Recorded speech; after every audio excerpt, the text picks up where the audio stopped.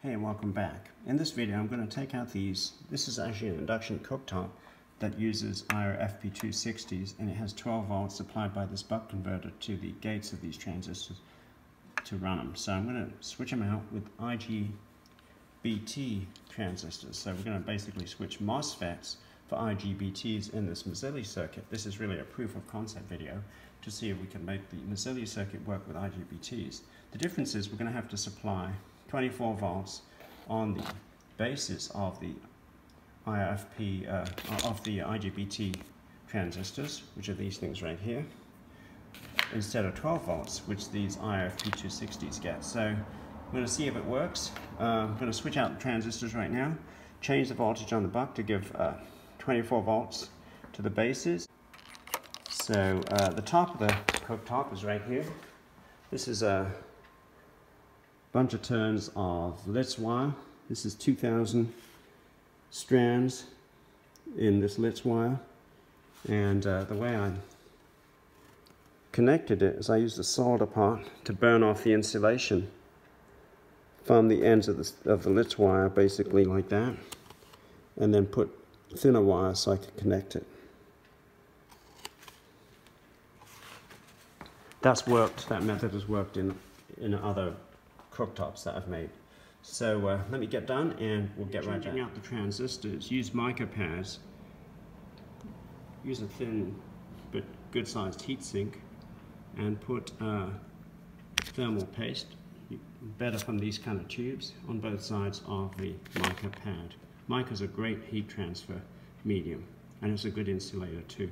So get the stuff on like this. Be generous with it. Spread it evenly,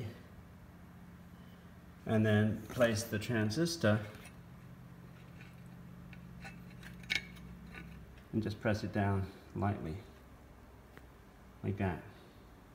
Do the same with the other one. The voltage that's provided to the gates to get them to 24 volts with this buck converter, it has like a trimmer on it right there. You can adjust it until you get to 24 volts. So just keep turning it. This will go all the way up to like 32 volts. So I want 24.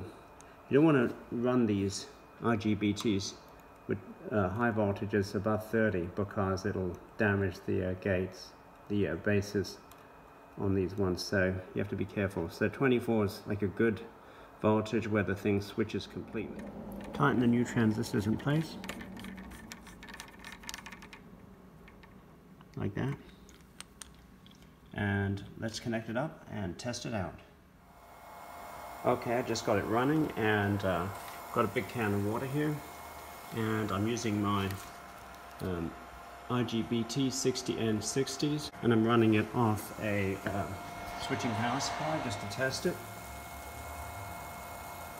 It's working just like this coil is pretty cold. This is actually totally cold with the water boiling, and it's working just like the IR-FP260. So this is great.